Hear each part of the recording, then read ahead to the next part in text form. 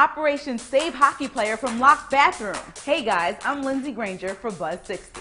An early season highlight for the NHL's Washington Capitals was a win over the Calgary Flames.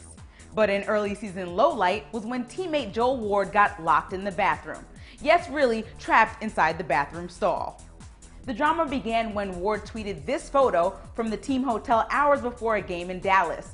The door extended all the way to the ground so he couldn't crawl out, and after nearly an hour he was rescued, but not without a slew of jokes from his teammates on social media. Cap's teammate and apparent documentarian John Carlson live tweeted the entire operation. The hotel staff was able to free Ward from his temporary prison with a stepladder. Voila!